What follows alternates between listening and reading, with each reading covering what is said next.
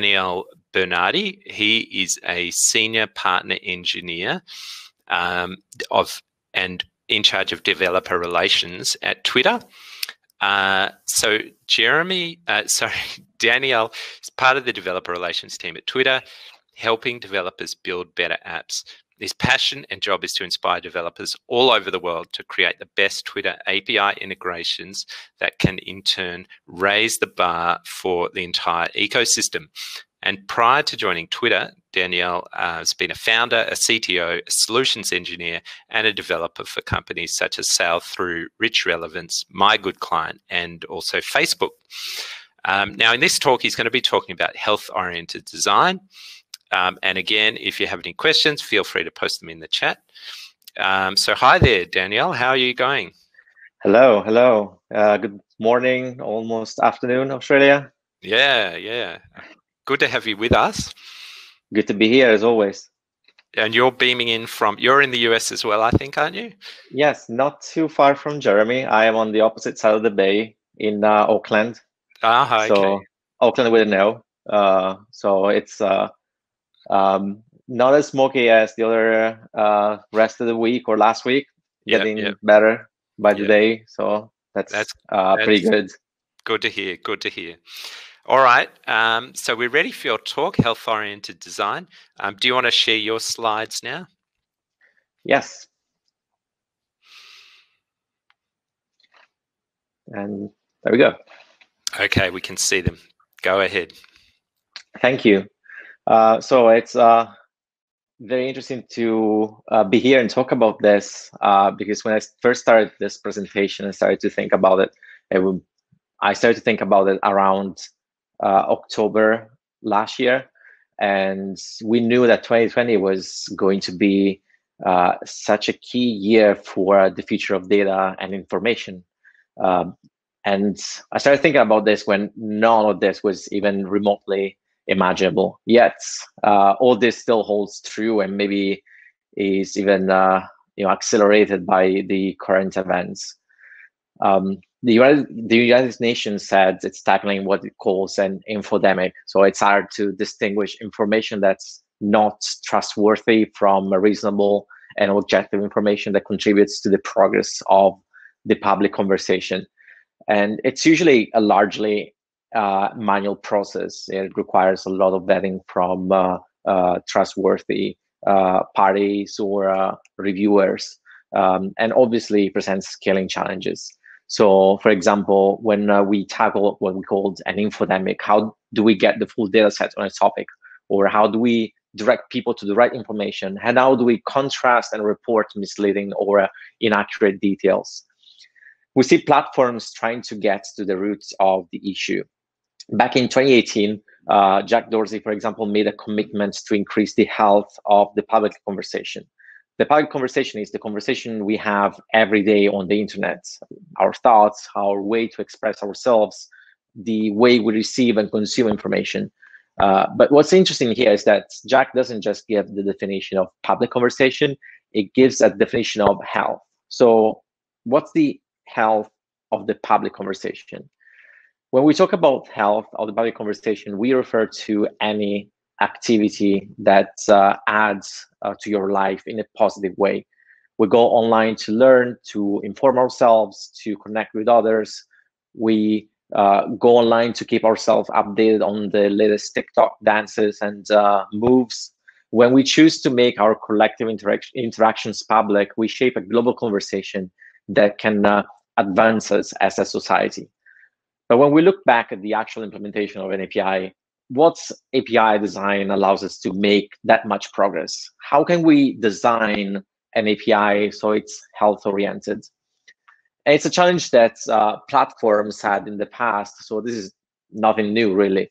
API platforms were designed to work with objects, but the notion of object stops at what an object is. APIs know where an object is, they know what the type of the object is.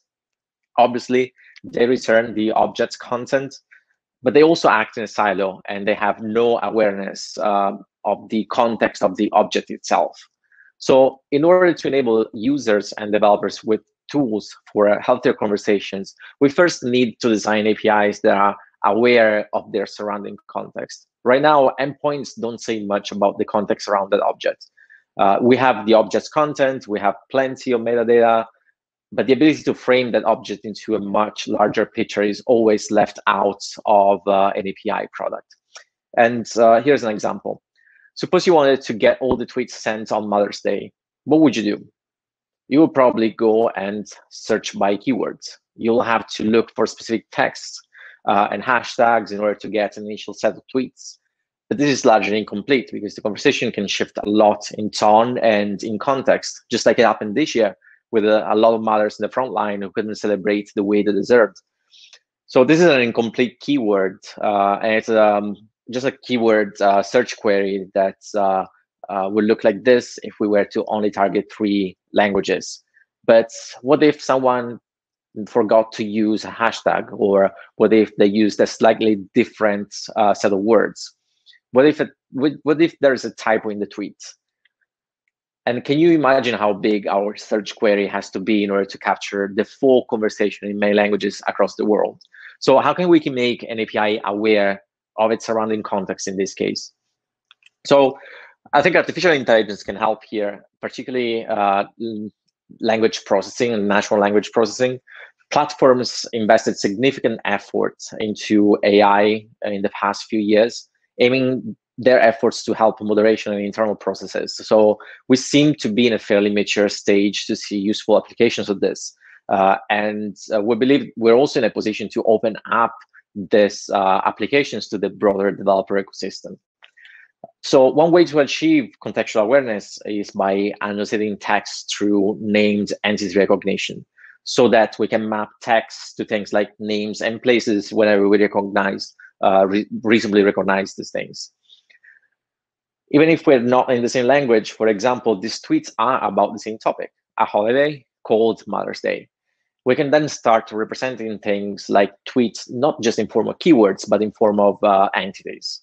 So in form, when we talk about that in the health-oriented design, those 3 tweets will share the same annotations. They will have the same payloads, and it will be returned consistently, no matter what the language and the actual content is. And we can use entities to get tweets about specific context we're looking for.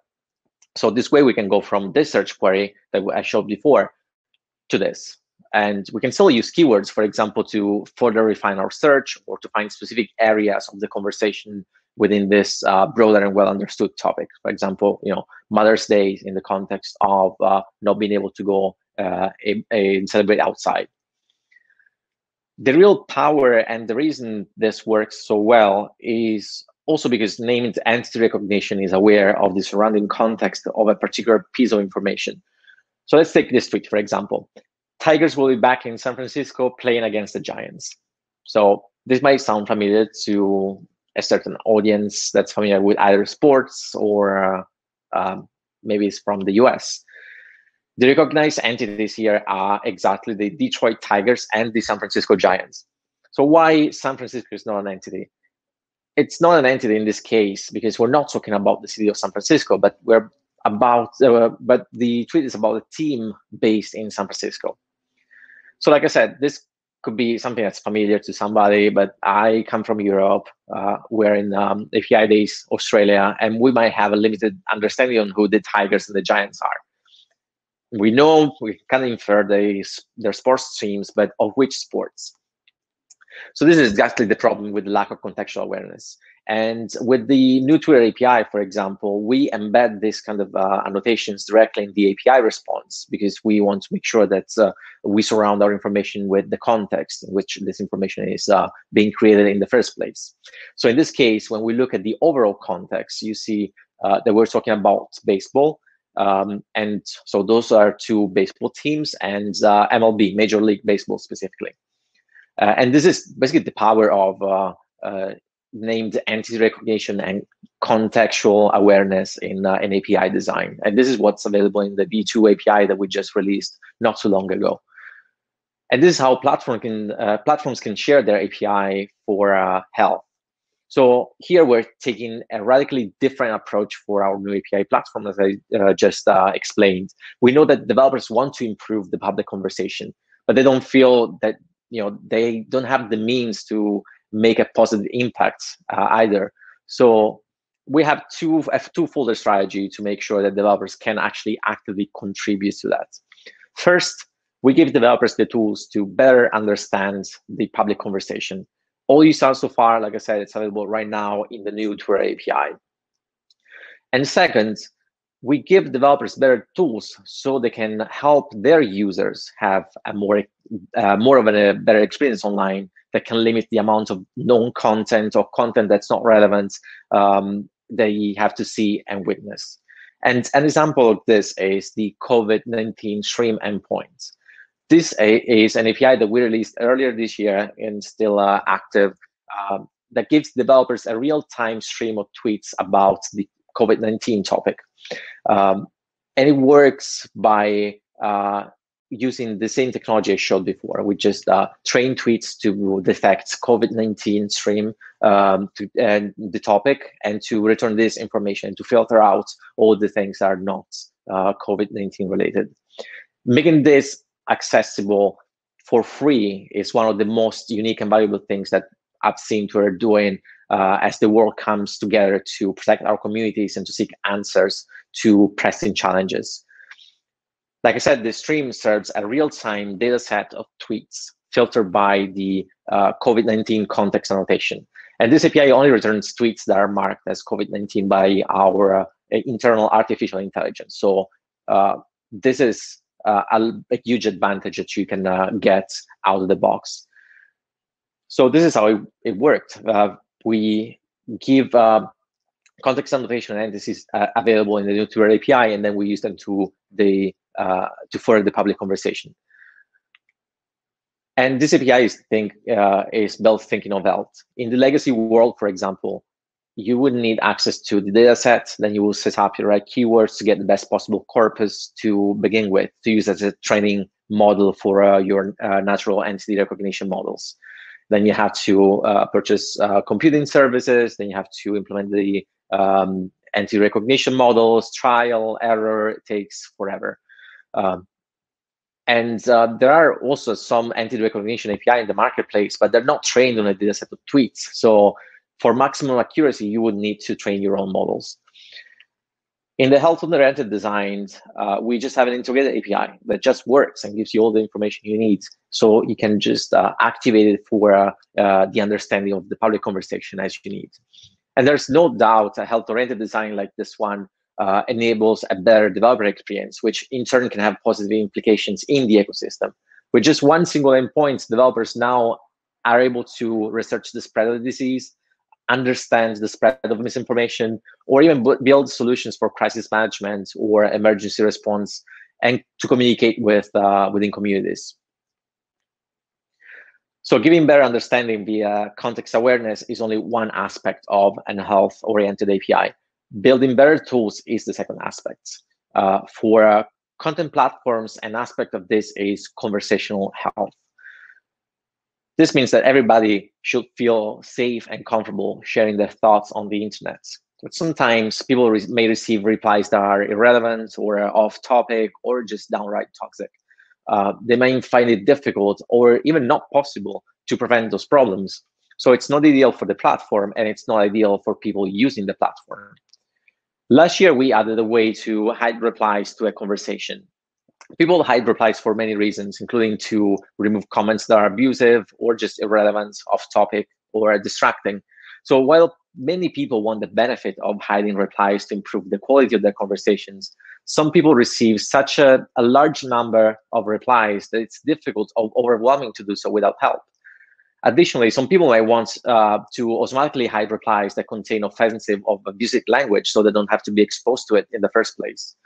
So even when given the tools, they might not have the time, the energy, or even the emotional fortitude to deal with all this.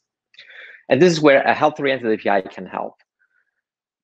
With an API platform with the tools that to solve these problems at scale, developers can then help solve this problem for their users so that all the users can have a better and safer experience.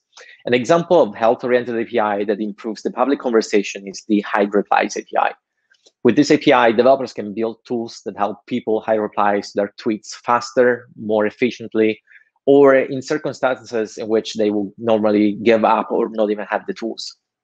So this is an API that increases healthy participation in the public conversation.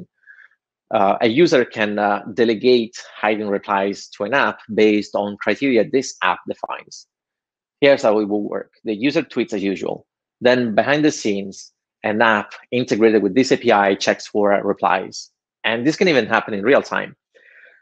The app then check for one or more criteria. For example, an app can check if the user wants to hide replies containing one or more words or coming from specific users, for example, users without a profile picture. Natural language processing can also be used to hide replies that are off topic or not relevant. There's a good example from Jigsaw, which is a unit within Google. They have an API called Perspective. This API is trained to automatically detect text that is likely to be abusive. And by using the Twitter API together, they can receive a reply in real time, detect potential abuse using Perspective, and then hide the reply accordingly. Same with our own built-in context annotations. You can create a tool that can understand for each tweet if a tweet is sports related or not, or it's talking about celebrity or pets or many others of the topics that we make available through the API. And if a tweet is off topic with the main conversation, you can hide it.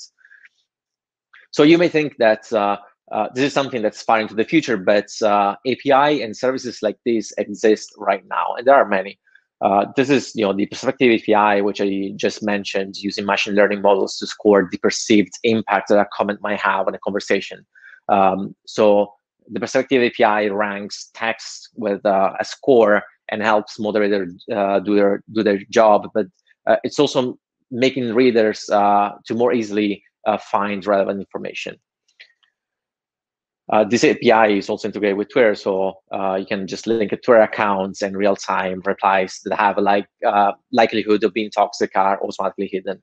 This example is actually available for you for free, open source, to clone and to customize the way you want it on the documentation websites on developers.twitter.com. And when enabling experiences like this, end users are not the only to benefit, because your platform immediately creates a whole new ecosystem that cooperates with your app and embeds into it to improve the main experiences. This puts developers front and center into your app, opening up to new opportunities for them to enable better experiences. So in the legacy world, we saw users rely on themselves to improve the main online experiences. This stops in 2020. This could be challenging for internal processes as well, which is why it stops today. This is why we built endpoints like this, because platforms that rely on manual processes will never be able to scale and will never be able to create experiences that will really expose the fruition of content that matters. So in a health-oriented world, we see developers actively contributing to the main user experience. We can direct them and help them with tools to perform tasks like moderations that were too cumbersome to tackle. And developers can also help the API platform scale in areas where you can't focus your efforts. And this is the case where you're localizing in a region where you don't have a focused understanding or even a market presence. Opening up the main experience can allow developers in that country to improve it because they have the best possible understanding. And partnering closely with these developers can also increase the understanding of the region or market for the mutual benefits of the developer community, your platforms, and also users. So this new API design embeds directly into the core experience to make it better. And developers don't have to build alternatives. Instead, they have a place in your main experience, your app, your platform, where they can use their skills to improve it for everybody. And in turn, this creates and nurtures an ecosystem of advanced integrations where developers are not simply vendors, but bring their own expertise in their market and country and factor into the main experience. So by giving developers tools for a better understanding from one end and better tools to action their understanding on the other, you can create an advanced ecosystem that respects and improves everyone's experience online. And that's what I had. Happy to see if there are any questions. Thank you.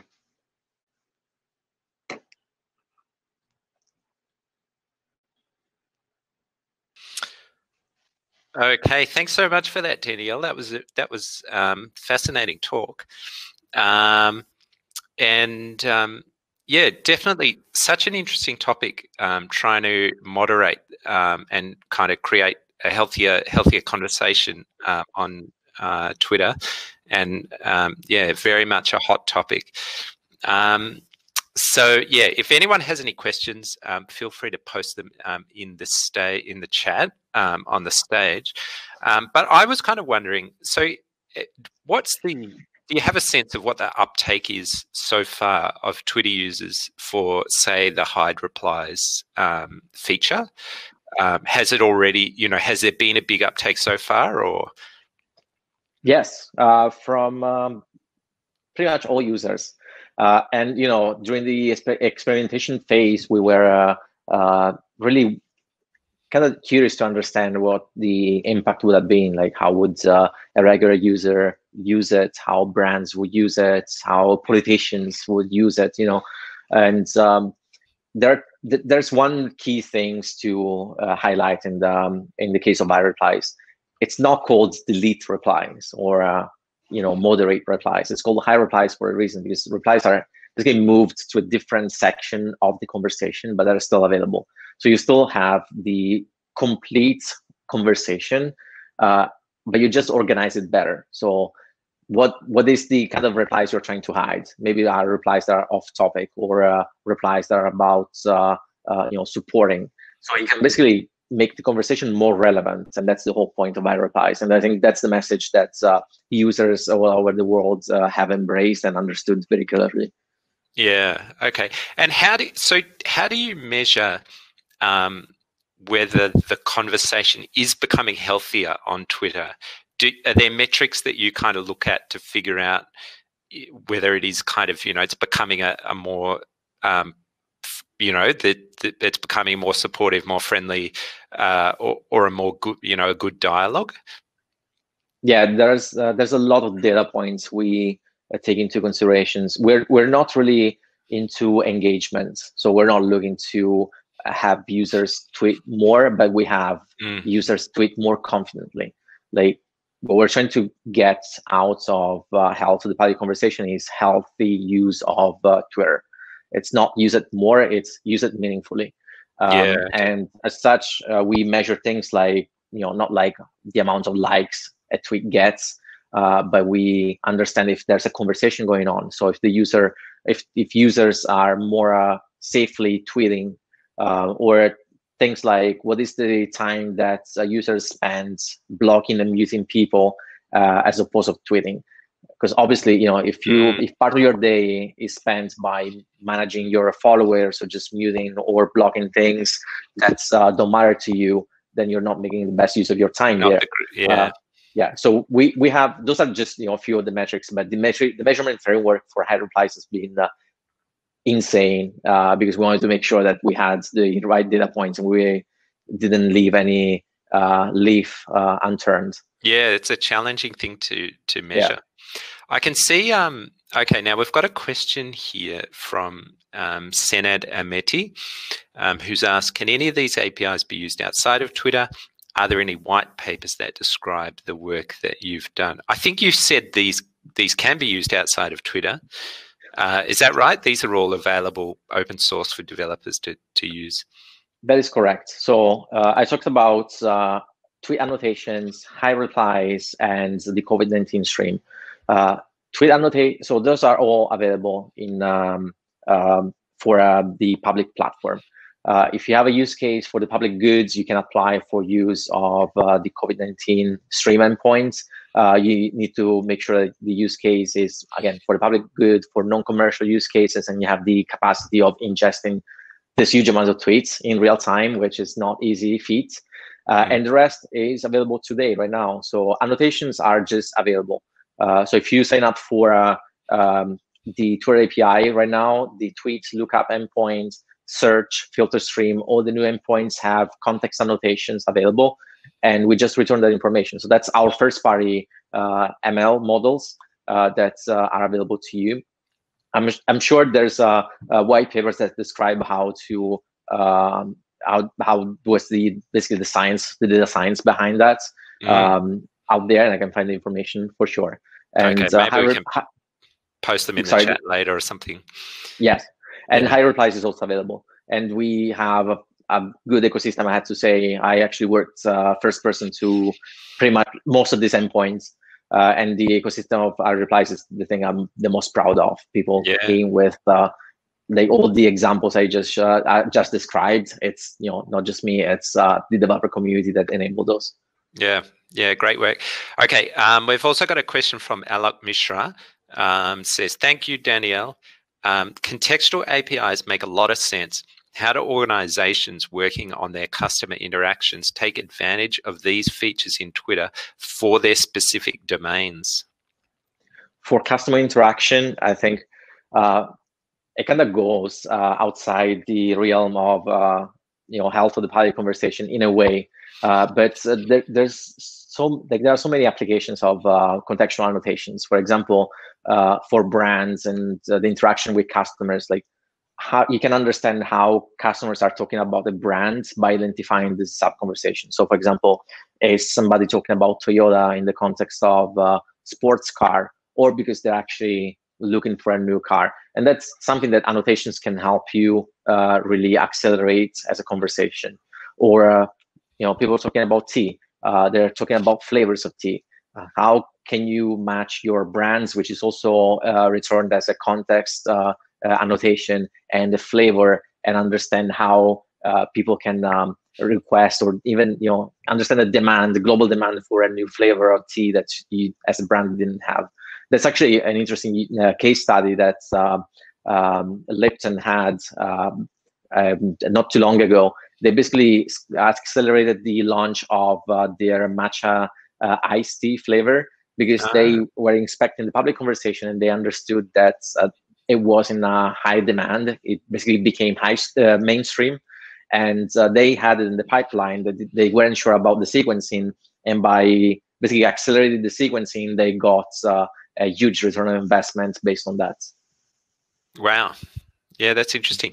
And the other question that I was kind of wondering about is, so if you're say someone tweets and you reply, and your reply is blocked or hidden, what's your experience? Do you get a note saying, hey, like your reply, there was a problem with it, or it's being hidden, or it was considered abusive, or that kind of thing? Or no, it does not. And the reason is you define your rules.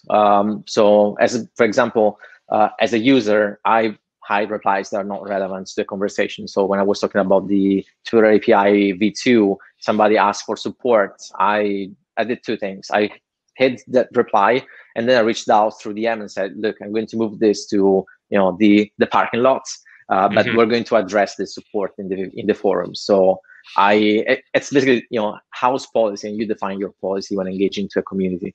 So it's also a shift in the mindset of how do you use Twitter. So when we should probably start thinking about communities more, and High Reply is it's the very interesting starting seed to create a community about a topic. One thing that I saw people doing was to just add a short description in their profile bio saying, I'm going to hide replies. I don't block, but I hide replies. Okay, Or brands can also use things like, if you want to engage with this account, please read the rules here. There's a code of conduct, basically, that can be finally implemented. And if this works for a multitude of users. Yeah. Okay, that sounds good. All right. Well, I think we're pretty much out of time there, but thanks so much. That's fascinating developments there at Twitter, and no doubt is going to improve the health of everyone's experience there.